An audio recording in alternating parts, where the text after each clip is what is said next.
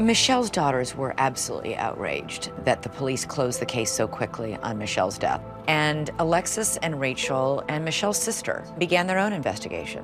And they spent months gathering evidence of what they felt was Martin's suspicious behavior in the days and months leading up to Michelle's death, and certainly after she was found dead.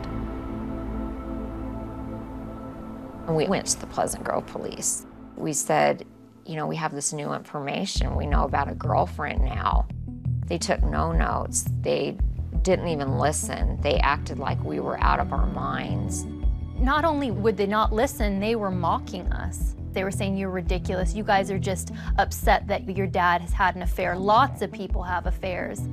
In talking with the investigator there in Pleasant Grove, they felt like this was all a natural caused kind of thing. Could they have done more? They could have. But I think the initial response was appropriate. He said, we're closing the case. Sorry. I know that's kind of shocked you because she was young to have a heart attack. You just wake up and you try to do what you can. It is living a nightmare.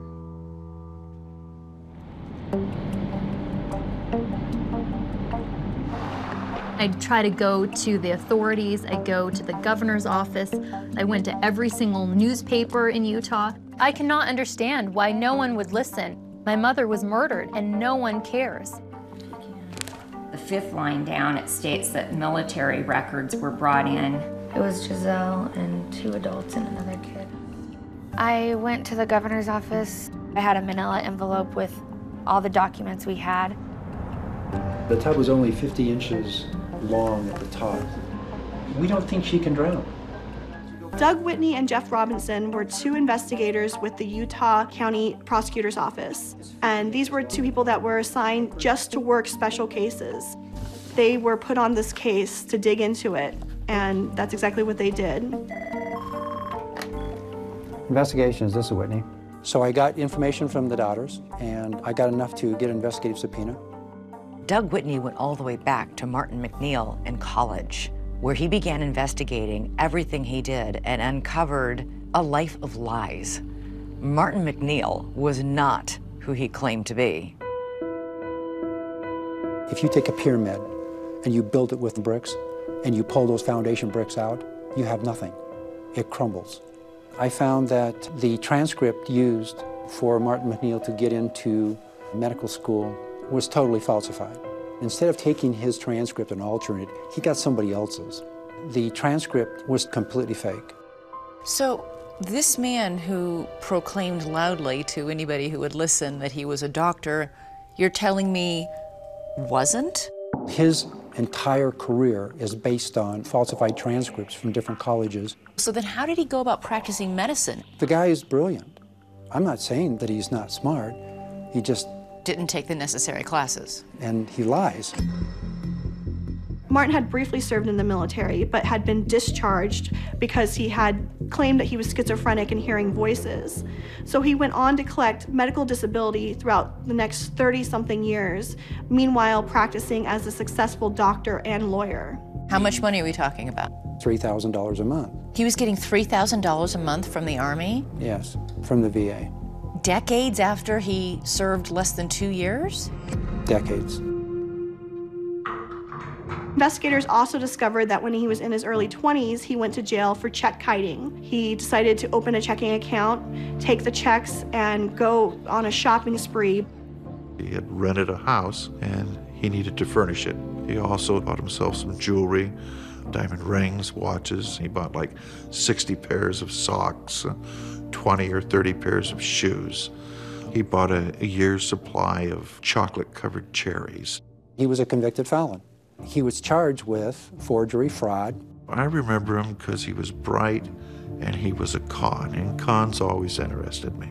The bottom line was, here's a man who went to jail for 180 days, was put on parole for 3 years, was on felony parole when you went into medical school. It's possible to have served 180 days in prison and be on felony probation and keep that a secret from schools or employers? Apparently so. It happened. Okay, I'm gonna take a picture. Cute. We basically found out that our entire lives had been based and surrounded on lies, that everything about our experience with our father was a lie. You've played a part in destroying our whole family, Dad. I am the victim. I am the victim. You can't even think that that is a possibility. That I'm the victim here. Man, if I think really hard, I can't even think of that. My logic is I didn't commit adultery. I didn't kill your mother. I didn't have a mistress. I don't have one now. I'm planning on getting married in the temple, and I don't believe that that is a bad thing to do. There's that possibility, whether you want to accept it or not. I've done nothing wrong. I have done zero wrong.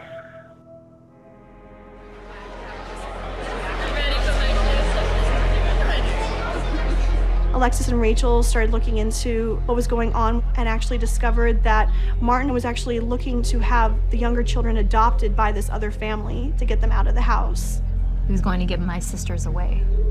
Yes, to adopt. He sent us all a lengthy text message saying that he's giving our sisters the are going children to be given away. He found a family in California. He was going to foist them off on this family without the knowledge of any of his older children and without any explanation, really. He just decided to jettison every single aspect of his old life. His wife was dead, and now the young children needed to be gone.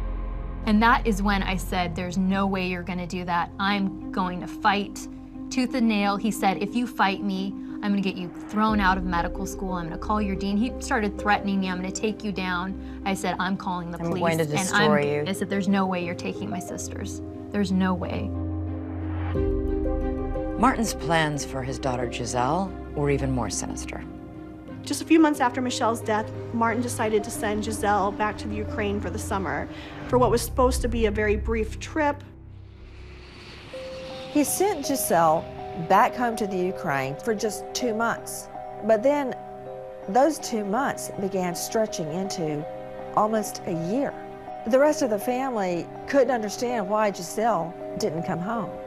Little did they know that MacNeill and Gypsy Willis had taken Giselle's social security number and created an entirely new identity. Gypsy Willis assumed Giselle's identity. What Martin and Gypsy had planned for Giselle was almost incomprehensible. They were about to embark on a crime spree that would have made what Martin had done in his early adult years look like child's play.